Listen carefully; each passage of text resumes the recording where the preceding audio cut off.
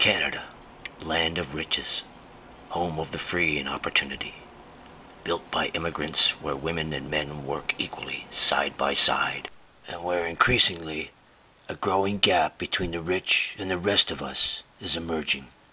It's not rocket science. A child could figure it out.